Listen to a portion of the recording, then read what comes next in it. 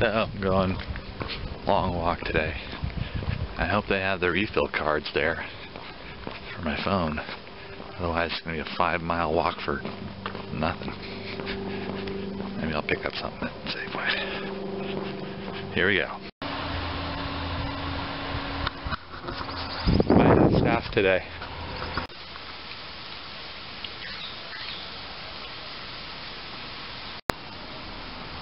Turkeys. Here's another example of old technology that's sticking around because the new stuff doesn't seem to handle everything.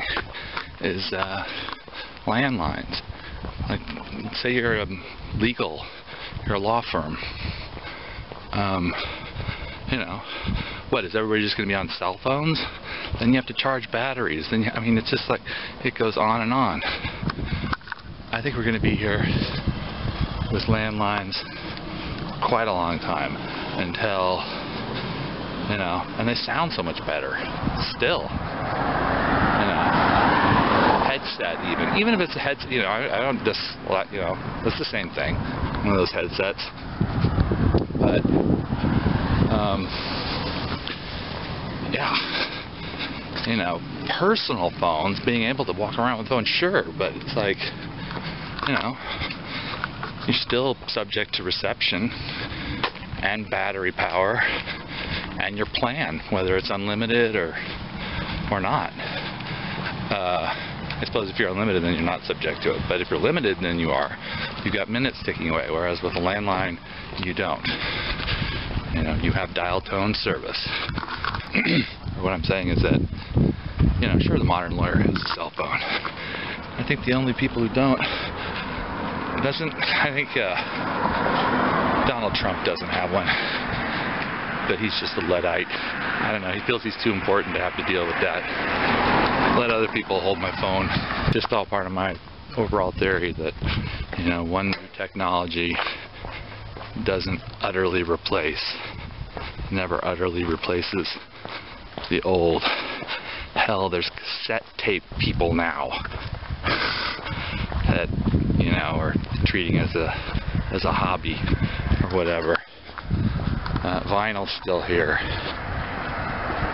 Over-the-air television is still here. People don't realize it. That you can just take your TV out into the middle of the field, if you have a power supply, slap on the rabbit ears, and get digital TV. Yep. And see, I think I got, if you have a good antenna, like in Chico, you were getting all the major, like NBC, ABC, CBS, Fox, Discovery Channel, I think, was like 6, PBS, and, you know, maybe then some other channels from there, but that's basically what you get over the air.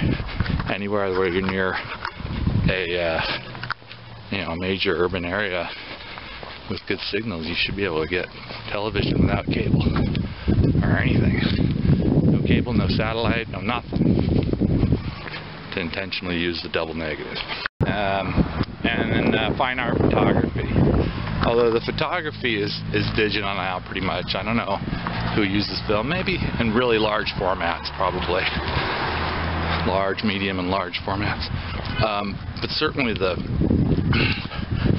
darkroom aspect. If you're still developing black and white prints. I don't know if people are doing black and white film. Maybe. Again, boutique. It's all becoming boutique. It never goes away. Nothing ever goes away.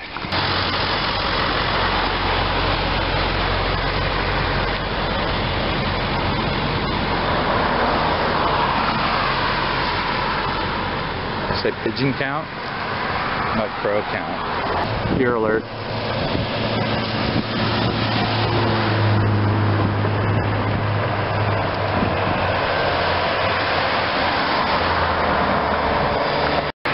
And boutique basically is like, son, it's like a hobby. You know, it's almost considered a hobby if you do black and white photography in the darkroom. because, you know, the market's so small. You know, it's not something you want to build a business around. Cassettes.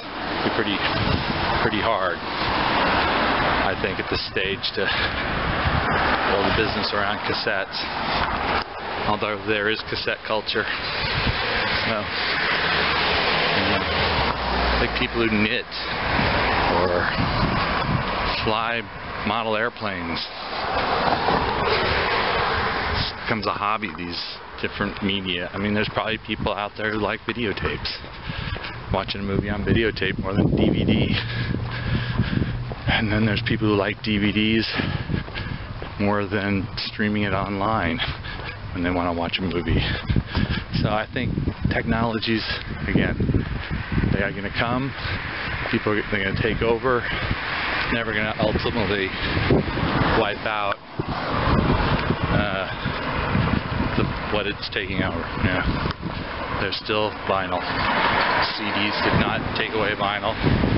DVDs didn't take away CDs, etc. It just becomes eventually a hobby-sized market. You know, the thing about having your tapes, like a mixtape or something, cassette, I think that's where, you know, having a CD, well, having vinyl, I suppose, but like just having a download, your download is exactly the same as every other download. Whereas, you know, these physical mediums, say even in vinyl, you know, it wears out. Oh, that's where my dog bit it in the corner. You know, there's a scratch here. It bumps there. You know it's your copy. And so I think there's that kind of thing if you're a collector. And that's why people still value, cherish those kind of things. And that the people who just want to stream a movie, and I understand that, you know, they just want to see the movie. They don't want to keep it or anything. Yeah, that's true. So that's why vinyl's going to stick around. Oh, the other thing about vinyl, my gosh, basis, turntables. There's like a $4,000 turntable you can buy. So, Sacklin Tribe. Order in pestle holes.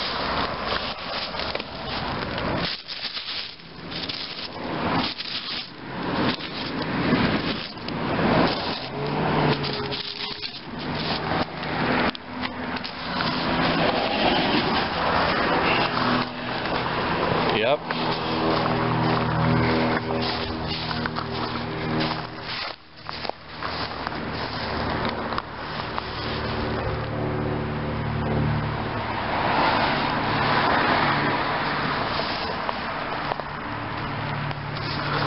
It's pretty cool. Nice shady little area. And I'm not sure what the cement is, like this thing right here. And that up there, that's got to be later. That's not 1700s Indians. It might be. Doubt it.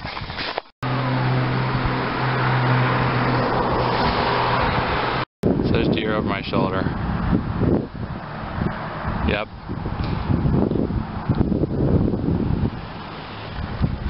It's cute. The little ones are cute.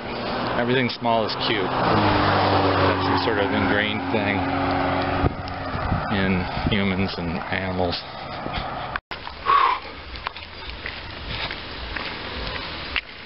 Yeah, long walk. This rock is up here. I don't know if this could be the same thing. Like, you could mush up, and we're right by the creek.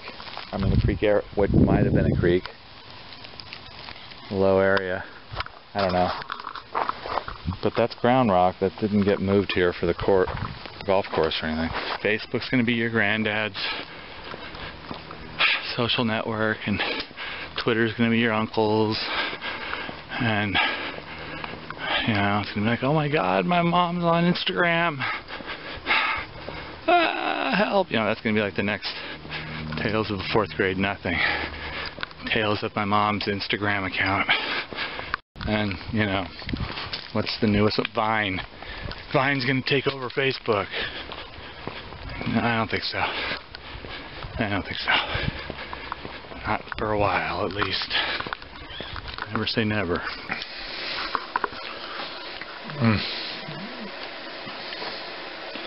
Lou. The A's won. So that's good.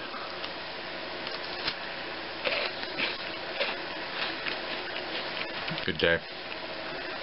I walked really far.